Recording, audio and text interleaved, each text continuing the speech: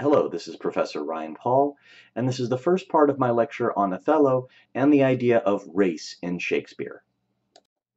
The very simple question that I wish to begin with is, what does Othello's blackness, or supposed blackness, actually mean?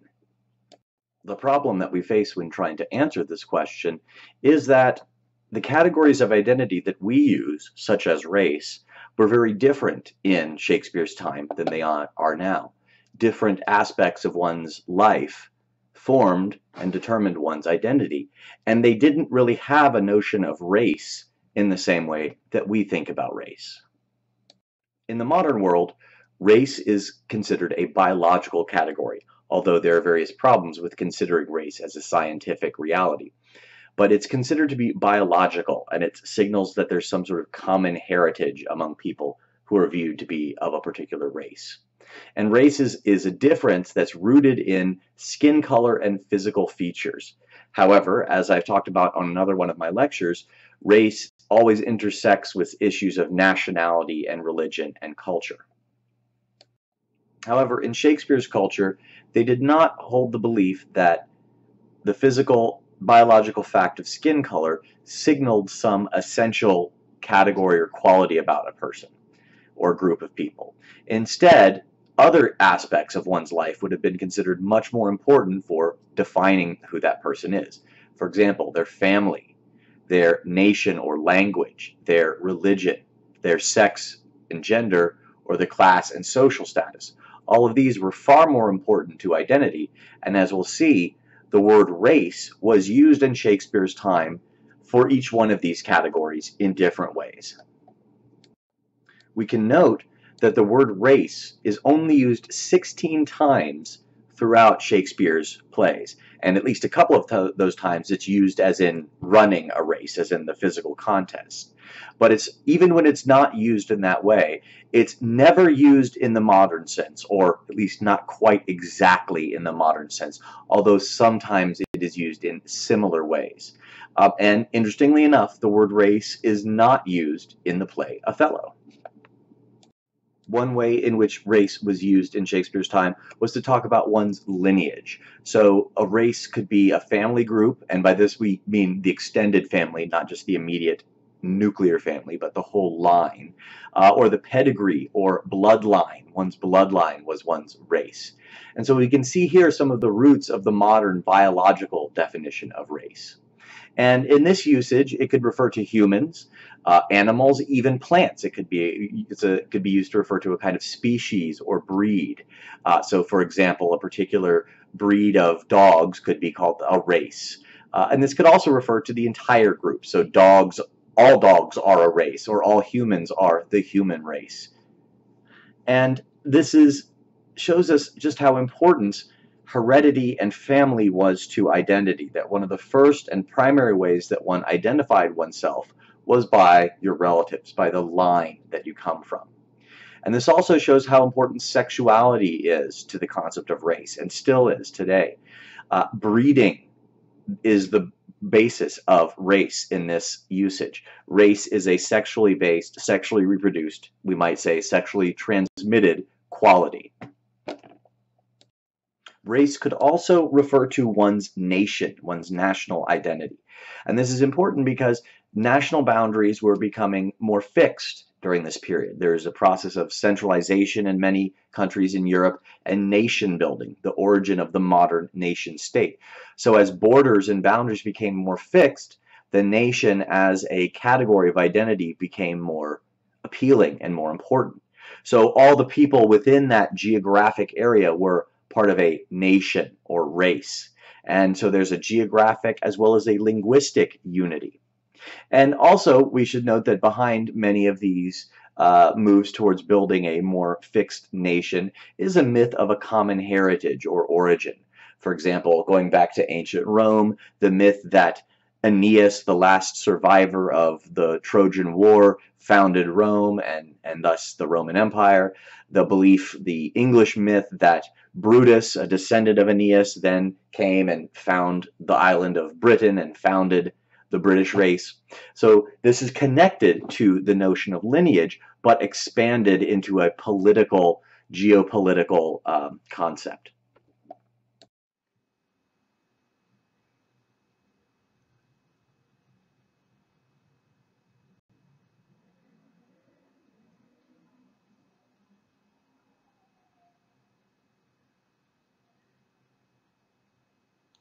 The issue of religion, however, complicated national identity because religion could unify a people. Religion could be one of those things that helps to reinforce national identity. So, for example, in England, Anglican Protestantism was the state religion, was officially the religion that all people were supposed to adhere to. Similarly, in the Ottoman Empire, Islam was the state religion, the official religion of the ruling class, the rulers, and imposed downward. However, religion could create difference within a nation, so it could go against that national race. Because in England, in the Ottoman Empire, in most countries, there was at least some form of toleration of certain minority religious groups. Not always, and this was something that changed over time, and one day religious minority could be tolerated, the next day they might be burnt at the stake, but we can see that religion, which was another form of race, could create tensions with the nation state and the national identity. So when the word race is used to describe a religious union or commonality, something that binds a group together via their religious identity, it can be a little confusing because does it refer to their religious union, to their national union, to some other unifying trait? The Ottoman Empire was referred to, the people of the Ottoman Empire, the Turks, were referred to as both a nation and a race in common language of the time, so it's used synonymously. People of Jewish faith were called a nation or a tribe, and more rarely called a race. They weren't often called a race, but they were called a nation, which is ironic because the Jews at this period had no homeland. There was no Jewish nation state. There was no country. So they were all dispersed throughout Europe, yet they were still considered a nation. And to further complicate the issue of religion and race and how religion is seen both as a unifying factor that supplements or signals what we now call racial difference, and also as a trait that might cut across racial differences or modern understandings of racial difference, we see that Christians recognized Muslims and Jews as fellow people of the book. All had the same core scriptures, and Muslims and Jews recognized each other as people of the book as well. So there's a commonality there. There's something bonding these three groups together, yet at the same time, they all also viewed themselves as distinct, as religiously distinct, because of the differences in their faiths. So religion, again, here is a very complicated issue when it comes to how it overlaps with modern categories of racial difference.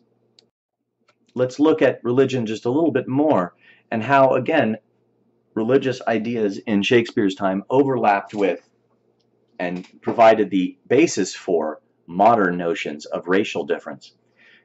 We should note that it was commonly believed in this period that one's religious identity, one's faith, was not just a spiritual matter that conferred morality upon one, but that it was a bodily, physical matter, that your religious identity conferred certain physiological traits upon you.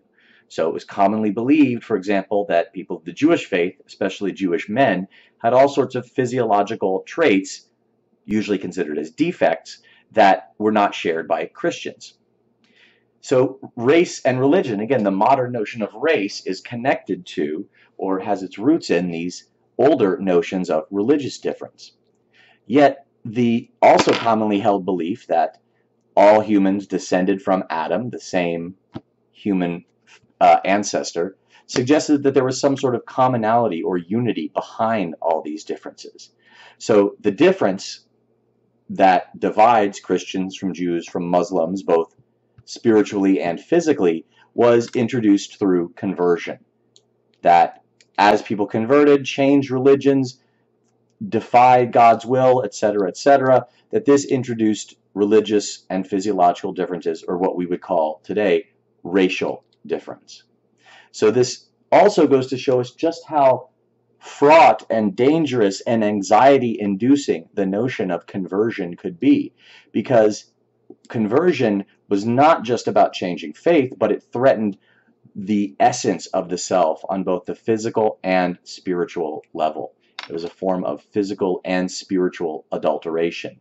And so we can see why perhaps conversion was such an important issue, why wars of religion were so violent and bloody during this period, why conversion was enforced upon so many people, because of the way it was viewed as essential to your identity on all levels.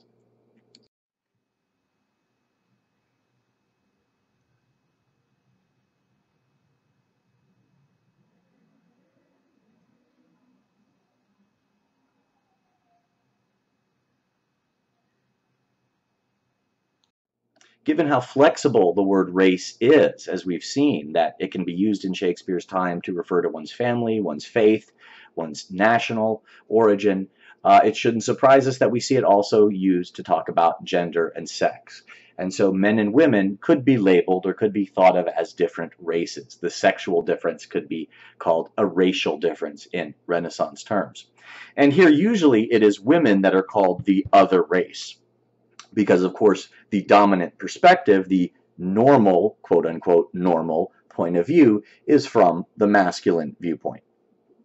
And in particular, women like Amazons, who were the dangerous mythological race of warrior women who had a society turned upside down, they were figured as an exotic or strange race that needed to be tamed, which we've seen already in plays like Midsummer Night's Dream. And at the same time, not only were these exotic women from strange lands considered a different race, but the lands themselves were often figured as Amazonian and feminized. So as the colonial project was getting underway during this period, we see that exotic lands, foreign lands, are regularly sexualized and feminized. And the process of colonial exploration and conquest is figured as, imagined as, discussed as a form of sexual domination. When writers discussed foreign lands and foreign peoples, they often figured the difference or imagined the difference between us and them in contradictory fantasies of sexual deviance. So, for example, we see that foreigners, especially people in the Asian nations or African nations and the New World, were often considered and discussed as effeminate, and they were considered inferior, lacking a kind of masculine vigor that defined white European men. And so we see that the foreign men are imagined as enslaved to and cuckolded by their lustful women. The women have these insatiable sexual desires that the men can't satisfy, and the women are completely out of control. They have no respect for the men. They have them wrapped around their little finger. But at the same time, these fantasies are contradicted by other fantasies, other tales and stories where these foreigners are imagined as hypersexual and animalistic. And so they're seen as a sexual threat to European males. They threaten the chastity of European women because they, of course, are feared to have a desire, an almost insatiable hunger for European women. And their lustfulness even extends to same-sex practices. That was another way to mark out the difference of others, to fantasize or imagine them as being deviant in that sexual practice. And both men and women, foreign men and women, were imagined as physically grotesque. They were imagined and written about and even illustrated as having grotesquely enlarged genitalia, which was both the sign of their sexual deviance and the result of their sexual deviance. So all these fantasies about sex went into defining and differentiating between, again, quote unquote, us and them. And it shouldn't be too hard to imagine and to see how many of these sexual fantasies still exist today in the ways that we conceptualize racial difference. And what do these fantasies do? Well, on one hand, they allow the authors to reinforce normality, our normal behavior versus their deviance. but of course, while also having a sort of vicarious but disavowed sexual pleasure, to fantasize all these things that one cannot perform because they are considered wrong or deviant or forbidden, imagining that the other person is doing it, and thus getting to enjoy that titillation while also disowning it and dismissing them as inferior. And as the colonial project started to get underway, again, the 16th and 17th centuries during which Shakespeare lived is the beginning of the European expansion into the New World and Africa, et cetera, and the beginnings of colonialism and imperialism. We see that gender and the modern category of race, as it starts to emerge, reinforce one another. That is, that women and the inferior, quote unquote, inferior races are continually thought of in analogous terms. Women are compared more and more often to the quote unquote inferior races, and the inferior races are compared to women.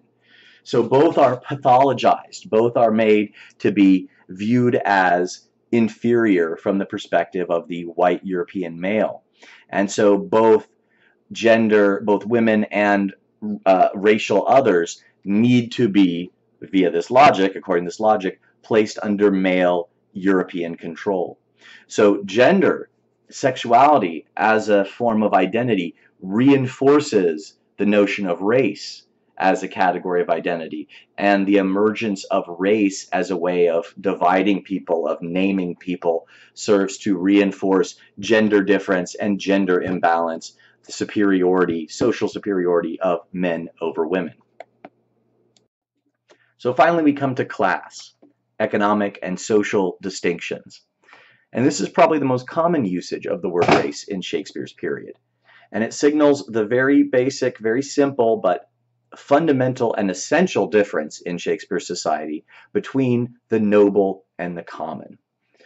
For a long period, throughout the Middle Ages, up through Shakespeare's period, social distinctions are imagined as rooted in nature, in blood. They're a biological difference. The peasants inherit their peasanthood. The nobles inherit through their blood their nobility.